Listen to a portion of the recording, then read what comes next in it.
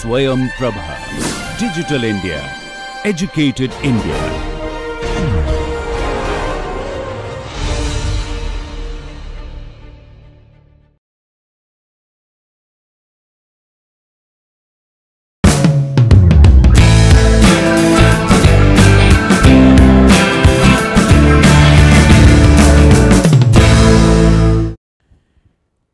In the next 2 hours, I intend to talk to you people about the revolution which the advent of Keynes engendered in the subject. This revolution resulted in a subspecies, as it were, of the subject, which we came to refer to as macroeconomics. The word macroeconomics itself and the crediting of Keynes as the founder of macroeconomics itself should probably be attributed to Paul Samuelson, who wrote about it at some time. Be that as it may, what is of interest to us is to note that macroeconomics as we know today came into existence with the writings of Keynes, in particular his general theory which he wrote in 1936.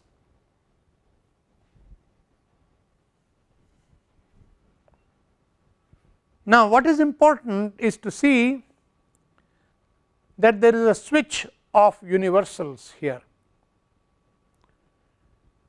I am referring to universals here because that has been our preoccupation from the beginning of my lecturing you in this particular course. From the beginning, I have been trying to tell you that the evolution of theory, or call it transformation of theory, has to do much with the way the subject has specified universals with reference to its theoretical preoccupations. For example,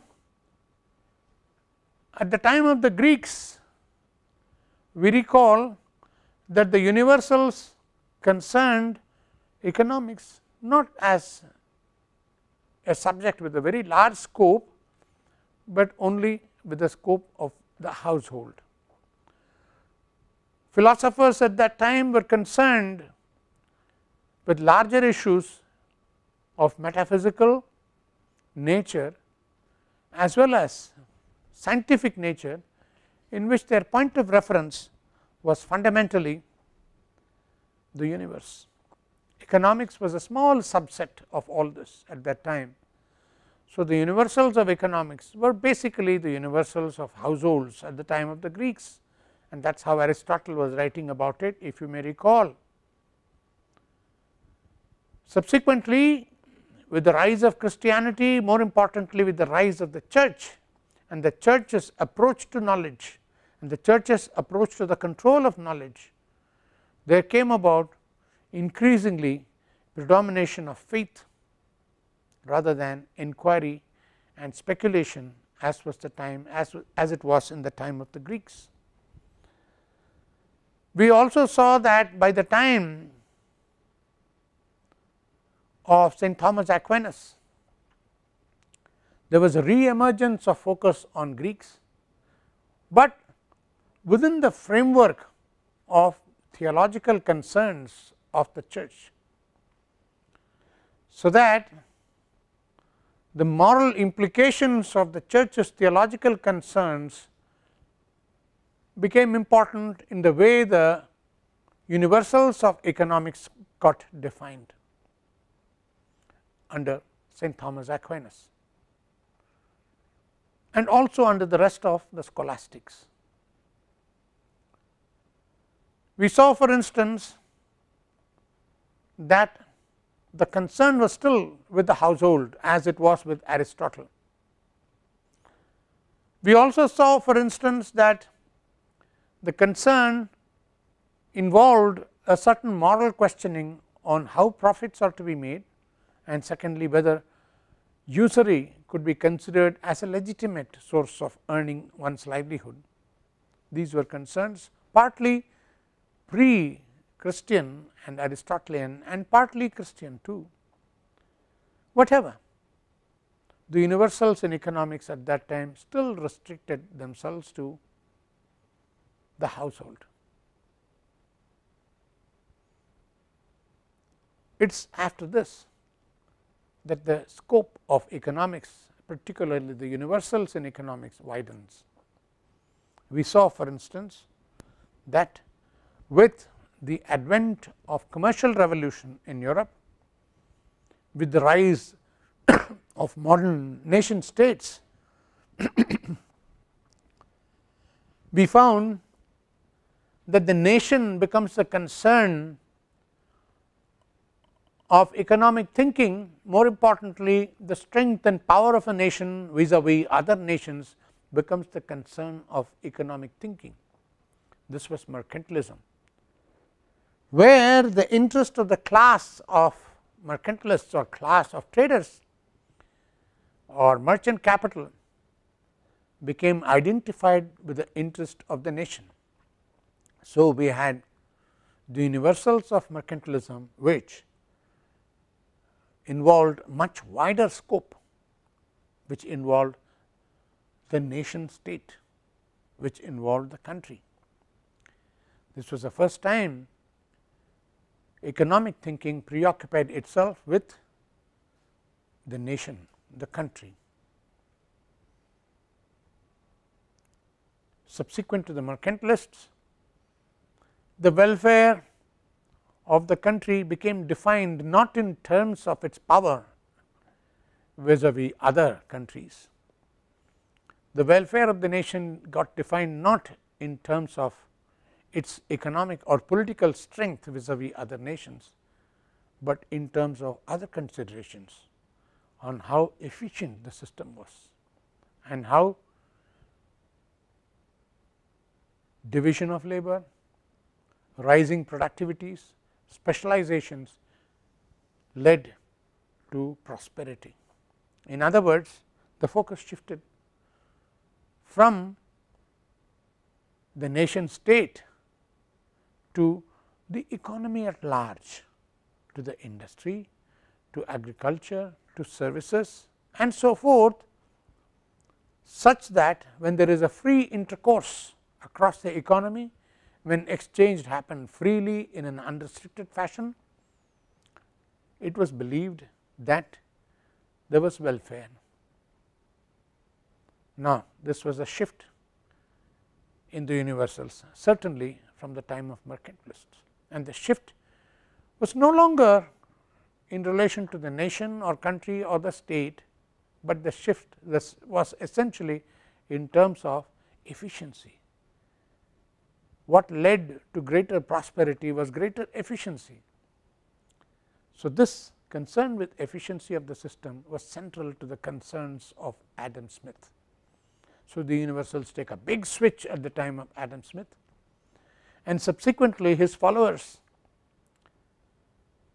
notably J.B. Say, Leon Walras and so forth, created a theoretical system which emphasized not just efficiency but on the modality of its achievement.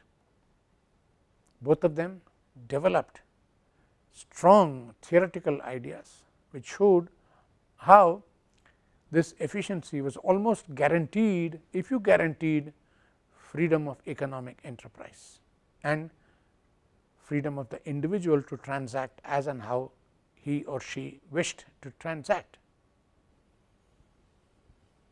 We have seen yesterday, for instance, how these notions of efficiency led to two types of theoretical preoccupations. We saw how it could be either through partial equilibrium analysis or through a general equilibrium analysis, both of them showing very clearly that theoretically once freedom of enterprise was guaranteed, also was guaranteed the efficient resolution of the economic problems through the market mechanism. So, in a sense This was a theory which justified Adam Smith's claim that freedom of enterprise, freedom, uninterfered freedom of the market was central to prosperity. So, this was the Smithian viewpoint, Smithian universal, which persisted right through up to the time of neoclassicals, Marshall and beyond. As I mentioned yesterday, the advent of Keynes changed a lot of this. The universals went through a dramatic transformation, and that is what we are here to see today.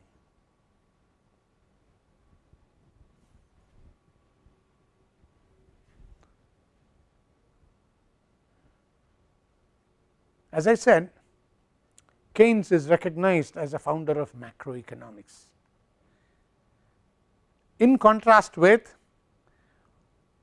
partial equilibrium analysis, which is a concern with microeconomics. So, the first paradigm switch which Keynes generated was with respect to the concern or the universals of the economist.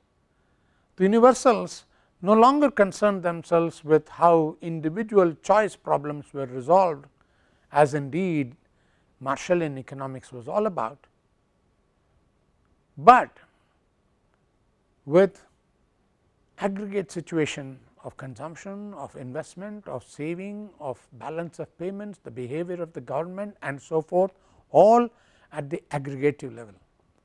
This shift of preoccupation to the aggregative level was the shift to macroeconomics, in contrast with preoccupation with individual markets, individual economic actors and so forth, which was the preoccupation of microeconomics. So, the universals certainly take a big shift. The second major shift of of Keynes was in moving away from the Smithian belief that laissez-faire market mechanism uninterfered with was the source of efficiency, prosperity and therefore welfare.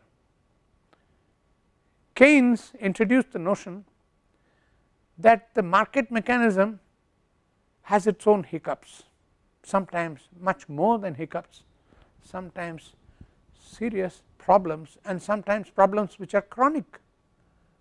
In other words, market mechanism itself might need occasional or sometimes not very occasional, but on a more permanent basis nursemaids, and these nursemaids were nothing other than the instruments of policy by the government.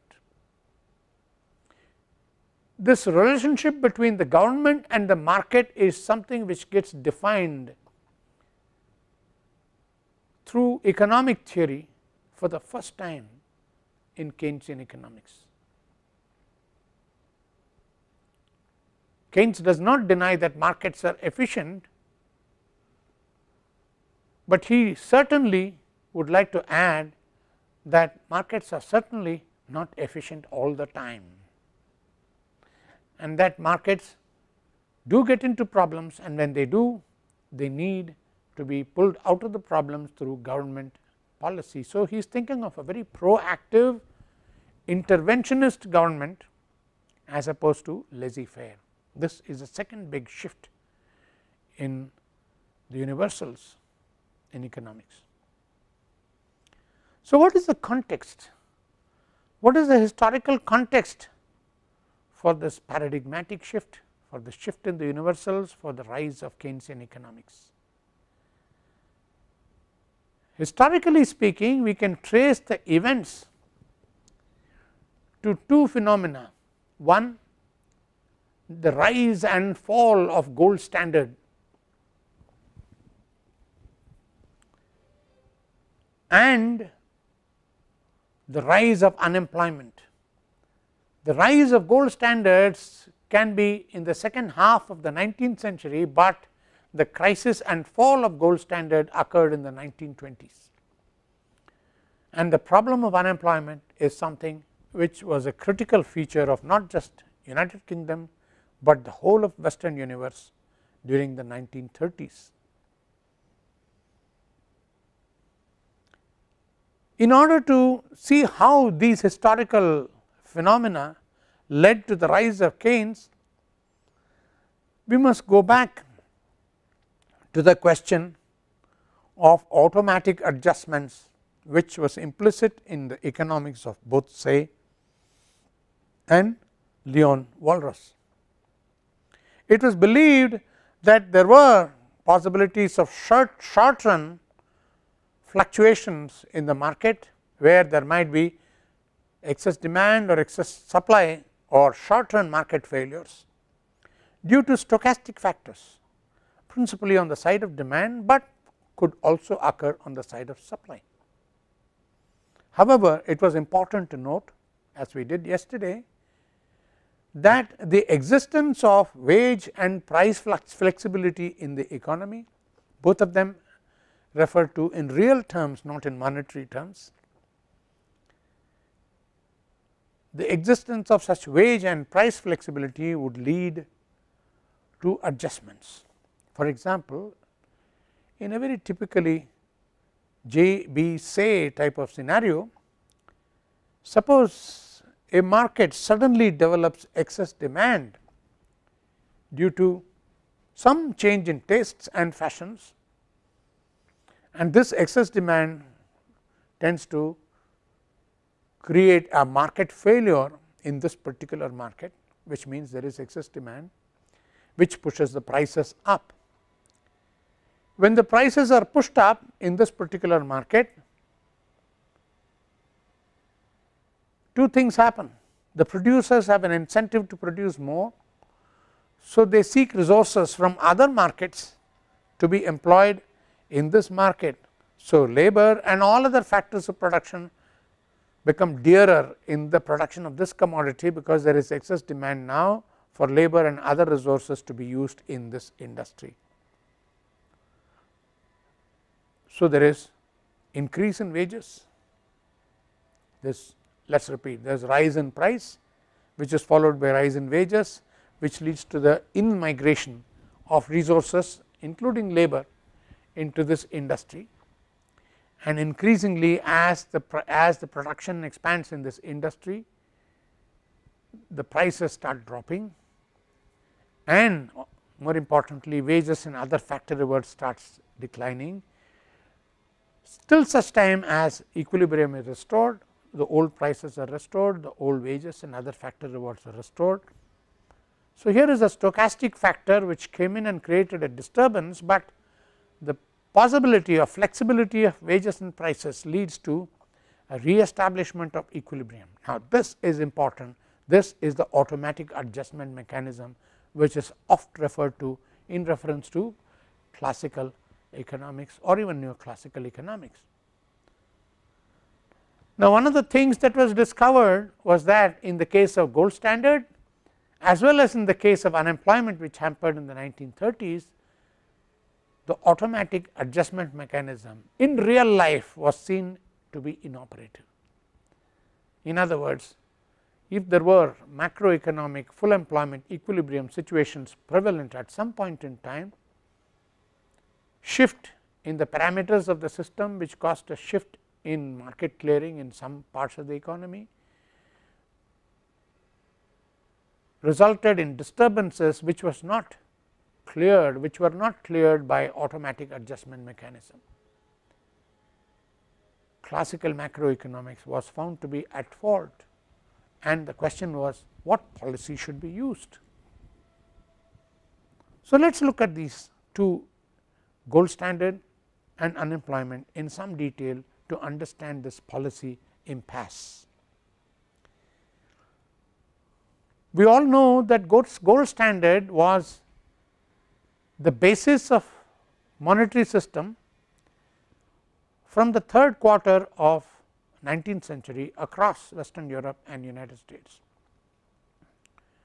Countries defined their money supply as a function of the stocks of gold which they possessed. So, if a country had X tons of gold, then it would value its money in terms of so many dollars or so many pounds, so many francs per ounce of gold, and then determine what the money supply was going to be. So, the determinant of money supply was gold, rather mercantilist, is not it, because that is how the mercantilists were thinking, the bullionists were thinking a couple of centuries earlier, but now this is a new situation. This is gold standard 19th century. So, what happens? Gold standard was an attempt to ensure that there was balance, not only in the balance of payments, but also within the country in terms of monetary and price stability. Let us consider an example, but in order to know this example, we should know what is called purchasing power parity. Purchasing power parity is nothing but the consequence of gold standard in international trade and balance of payments.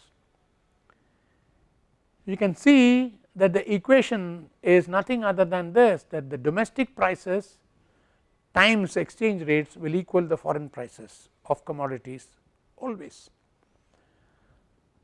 So, suppose there is a demand for the product of some country due to change in tastes, let us say, then the export sector of this country is encouraged immediately by this higher demand, and this higher demand for its product is reflected in a higher demand for the domestic currency which is needed to buy the goods of this country with.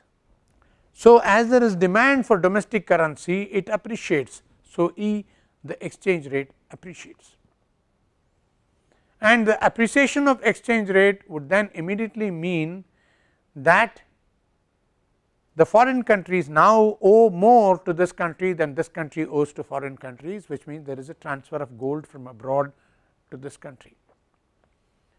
When there is a transfer of gold from abroad, money supply in this country increases, and as a result there is economic expansion, and more importantly gradually the prices of exports will rise, and when they rise they lose their advantage in the market and foreign demand drops. Conversely, with the export of gold to this country, money supply abroad drops. So, prices abroad drop and foreign products now become more competitive vis-a-vis this country's products in international trade. Their exports grow as opposed to the exports of this country which are dropping. In short, purchasing power parity is a principle which ensured that under the gold standard fluctuations in exchange rate would enable balance of payment equilibria. What is important here is to note that balance of payment equilibria were also seriously a part of the domestic equilibria, because the rise and fall of particular sectors in the economy is also connected with the equilibrium in the domestic market. So, in an open economy model, equilibrium in the balance of payments was invariably connected with equilibrium in the economy as a whole. Now, gold standard therefore had this very valuable adjustment mechanism in terms of exchange rate fluctuations and gold transfers across the country, which enabled to restore equilibrium again. Along with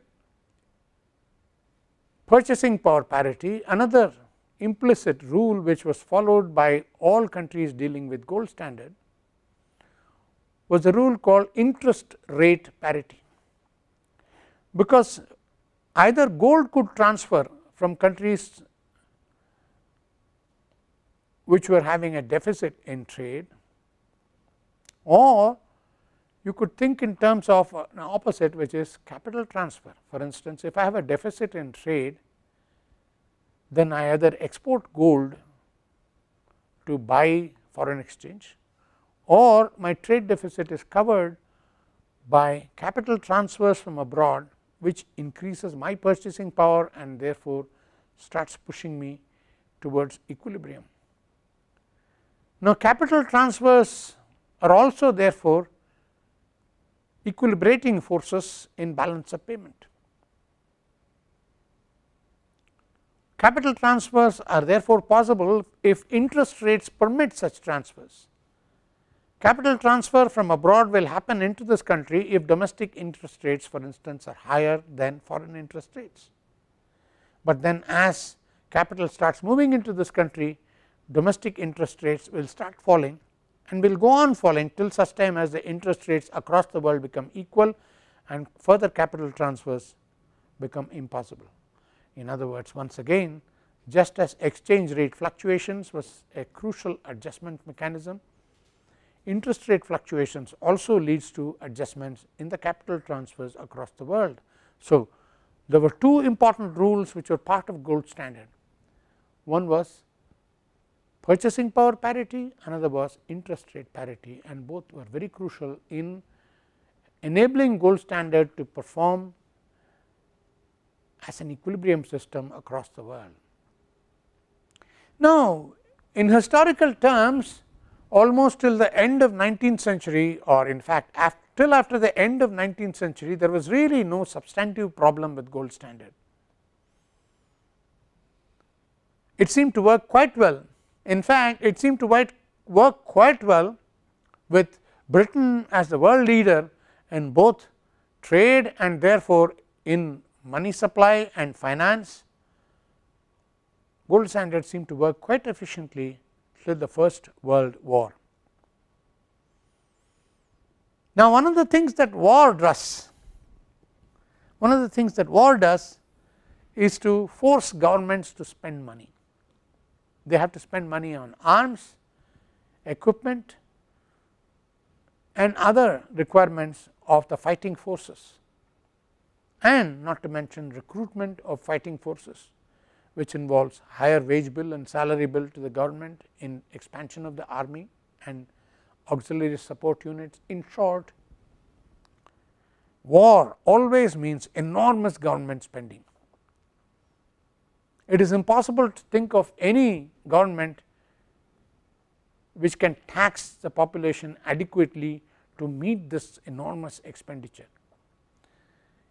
It would be economically unwise, for the simple reason that sudden hike in taxes to meet wartime expenditure would punish a large part of the population. Post tax incomes might drop so dramatically that the economy might go through a contractionary movement, which is not good. So, economically a sudden hike in taxes may not be advisable, but more importantly a sudden hike in taxes would not be advisable politically. The economy is already facing a war, the people are facing wartime crisis, and on top of it, if the economy is pushed into a contraction, higher taxes, the government might simply be voted out. That is the political risk involved. So, for political and economic reasons, a sudden hike in government expenditure cannot be met with a sudden hike in taxation, no way. So, an expenditure hike by the government stays, and if the war goes on as it did in the case of the First World War for 4 or 5 years, it is an accumulation of government deficits year after year after year, perhaps on an increasing scale as it did in the case of the First World War and Britain, so that the government was pushed into spending enormous amounts of money. By the time the war ended, money supply in Great Britain was substantially higher than money supply prior to the war. Now, how does the government increase money supply? It prints money. So, the government simply expanded money supply to finance the war, to finance the deficit due to the war during the First World War. But then what happens to gold standard? The British pound was clearly specified in terms of so many pounds as money supply, precisely because the gold stock with Britain was fixed and limited. So, if the gold stock was fixed at the pre-war levels, and if money supply expands due to meet the wartime contingencies, it now means that the actual money supply was much higher than the money supply permitted under gold standard. In short, the British pound becomes overvalued in gold terms. This is what happened by 1920 in Britain. So, immediately there was a problem of crisis in balance of payments, exchange rates and so forth, because the British pound was simply overvalued. There were too many pound notes around that were not permitted by the stock of gold in Britain. So, the British government set about a policy of revising its approach. It set about a policy of restoring gold standard. Now, one of the persons who opposed this was John Maynard Keynes. Keynes was of the opinion that such restoration was not possible, it was bound to fail, because he said adjustment to post war conditions required large scale adjustments in the demand, in investment levels, saving levels and money supply. In Britain, it is not a question of simply restoring gold standard, which turned out to be true. However, the fact is the attempts at gold standard restoration failed. The monetary system of Britain collapsed and the monetary system across the world collapsed. So, the 1930s was a period of international monetary chaos. Countries were devaluing and counter devaluing on almost a wartime basis to protect their currencies, to protect their economies. So, that by the end of the 30s there was a critical need felt across the world that there was more sense, more rationality, more reason needed across the world than what existed in the 1930s international monetary scenario. So, the crisis over gold standard was one thing that brought Keynesian thought into prominence. And note this, the crisis over gold standard happened simply because of a huge stochastic factor, which was the government spending during the First World War. And more importantly, there was no way in which any automatic adjustment mechanism could solve the shock created to the British economy by this huge stochastic factor. In short, adjustment mechanism failed. So, the automatic adjustment mechanism was no longer automatic. The market had lost the ability to swallow this huge pill, digest it and then to come back to normal. No, it did not. The second case of failure of automatic adjustment mechanism was in the case of unemployment. Now, unemployment was not just a feature of the 1930s, unemployment was also the feature of the 1920s, mid 1920s, when the crisis over gold standard and the crisis over balance of payment, the crisis over international exchanges, international capital transfers, all of these were leading to shrinking of the British economy, unemployment. The question at this time was, how would the British government respond to this unemployment? Would the British government lead to a crash employment generation program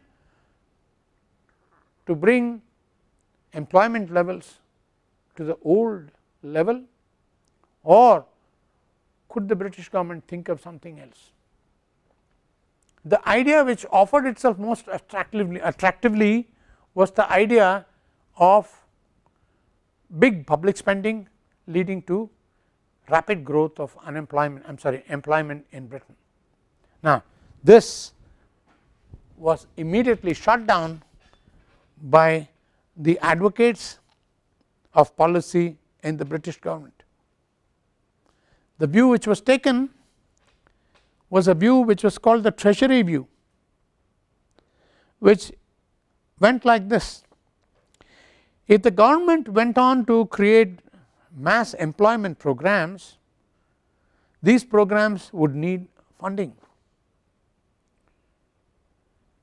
and the funding would necessarily involve the government drawing money from the economy either through public borrowing or some such similar instrument. But if the government borrowed money from the public in the economy to fund its expenditure program, its public employment program,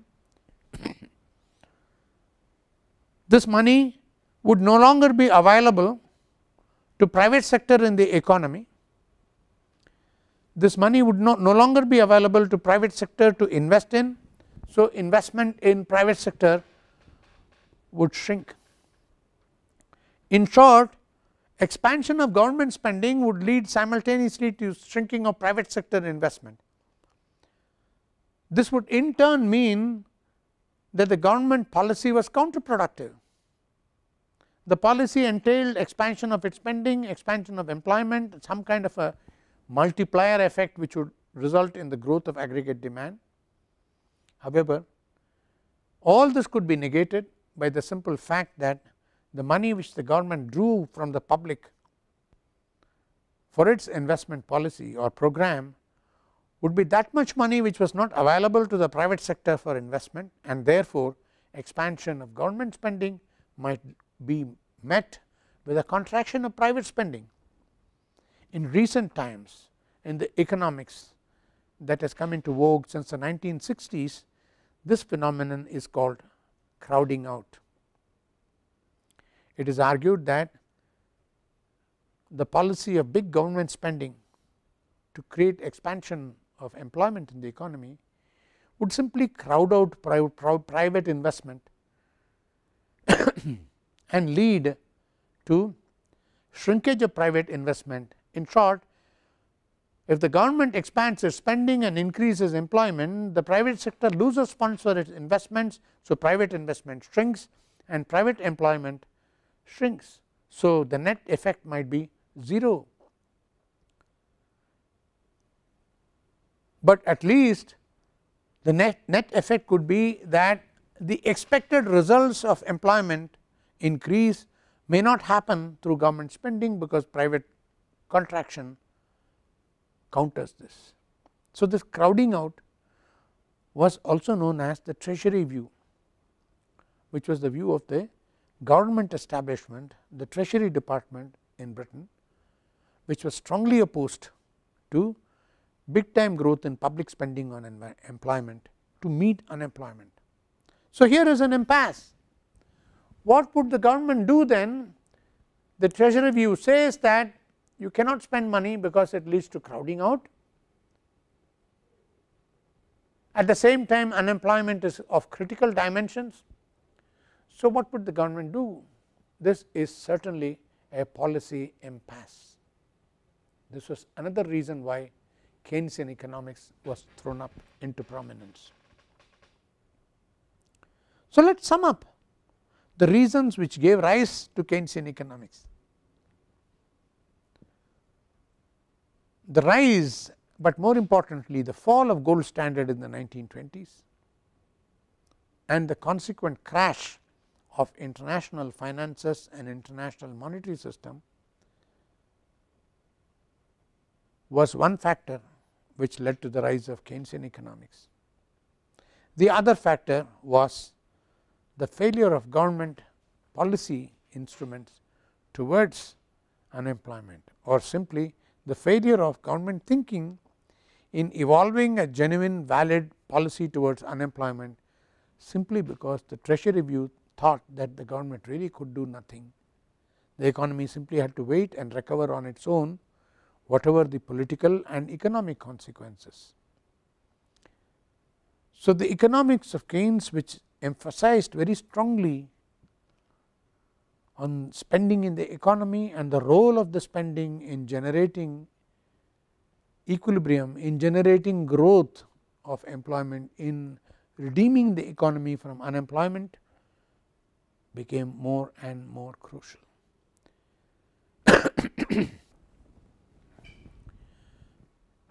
It is time now to look at the premises with which Keynes was working his system.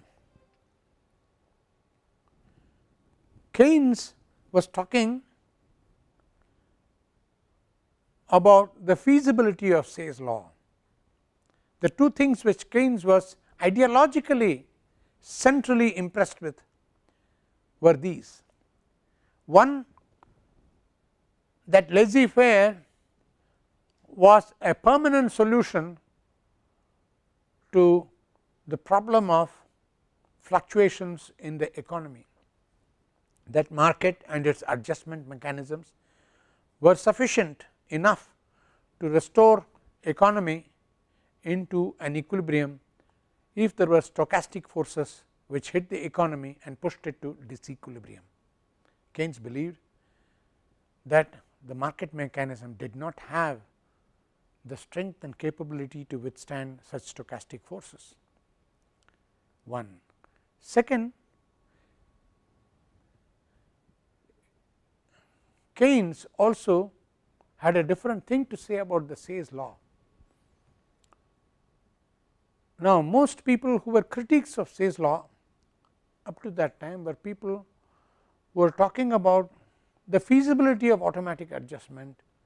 They were talking about the feasibility of thinking about long term full employment equilibrium and so forth, whereas Keynes was not talking about these things.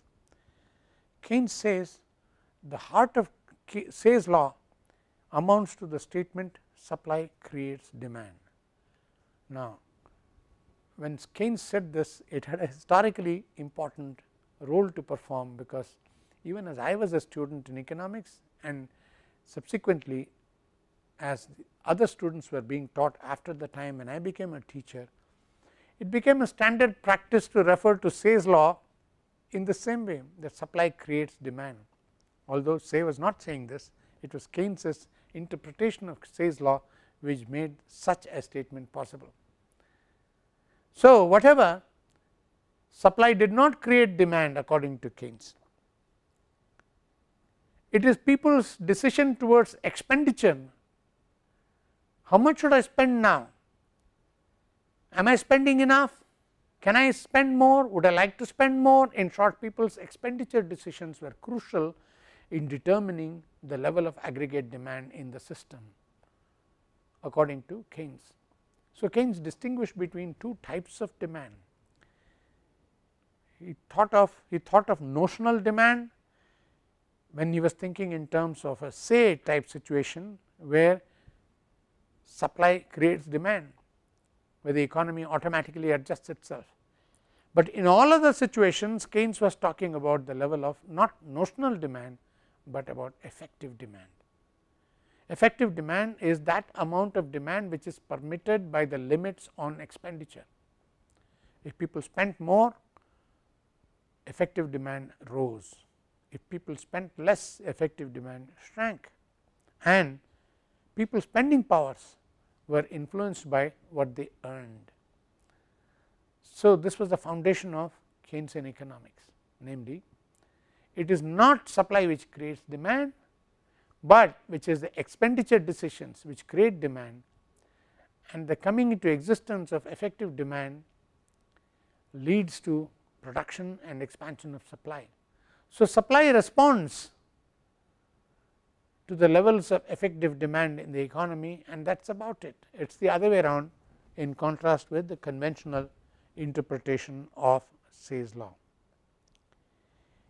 Next, Keynes was also concerned with wage price flexibility.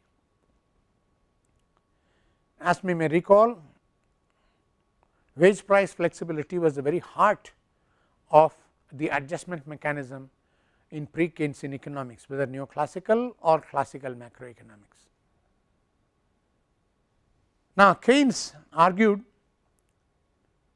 that such wage price flexibility might not exist at all. There were two principal reasons why he argued this. First, he said prices were not determined by some equilibrium between demand and supply, aggregate demand and aggregate supply in the economy, as was believed by classical and neoclassical economists. Keynes said the basis of price determination was purely the supply side. Cost of production was the key factor, and all producers added a markup to cost of production, which was actually the prices at which their products were sold. In short, prices were not determined by equilibrium between demand and supply. Prices were not an instrument for clearing of the markets as classical and neoclassical economists believed. No, prices were much more subjective in Keynesian system. It is the supply side which virtually fixed the price. All the producers in the economy estimated their cost of production, added a little markup to it, and that was the market price. This is a completely different approach. This means that price flexibility was simply ruled out, because whatever excess demand or excess supply, the cost of production plus markup process had nothing to do with these fluctuations. So, prices were rigid in the Keynesian system. Equally, wages were rigid, especially money wages. According to Keynes, the workers suffered from what he called money illusion. Money illusion was a belief that any fall in money wages is harmful to me even if my real wages does not fall. We know, for instance, that real wages are money wages divided by the prices. In short, they are the real component of wages, and we also know that neoclassical and classical theory tell us about real wages being the determinant of labor supply and demand. Keynes said, even if that were to be the case, a fall in money wages is assumed by workers to mean the same as a fall in real wages. They do not interpret, they do not calculate, they do not deflate money wage reductions with price fall in order to understand some real wage estimates. No, workers' mind works much more simply. According to Keynes, any fall in money wages is automatically assumed to be a loss of welfare by the workers, and they do not want to work. So, here is what Keynes called a money illusion in the labor market. Workers are influenced only by money wages and not implicit real wages in the system. Any drop in money wages immediately leads to non cooperation from workers. The unions are very strong, they oppose any reduction in money wages. So, wages are rigid. So, here is a situation in the economy where wages are rigid and prices are rigid, and so what happens to wage price flexibility as an adjustment mechanism? Such a mechanism simply does not exist according to Keynes. This is the second thing. Third, the very idea of equilibrium was reinterpreted by Keynes. Up to Keynes, macroeconomic equilibrium was thought to be tantamount to full employment equilibrium. The economy would go through the adjustment process till full employment equilibrium is reached. So, the only valid equilibrium is a full employment equilibrium, but Keynes says people might plan expenditure which might be different from actual expenditure. In turn, this might mean that planned supply and demand might vary from actual supply and demand in the market. Actual supply and demand in the market might occur either with full employment or with underemployment. In short, at any point in time, whatever is produced is sold, is bought. So, it is a truism that there is a macroeconomic equilibrium in the economy, but it does not follow that this macroeconomic equilibrium is a full employment equilibrium. It might well be an underemployment equilibrium. So, Keynes transformed the idea of macroeconomic equilibrium to include not just full employment, but a number of underemployment scenario. These three aspects of Keynesian thinking resulted in a new paradigm which later came to be known as Keynesian economics, more importantly as macroeconomics. We will see the rest after the break.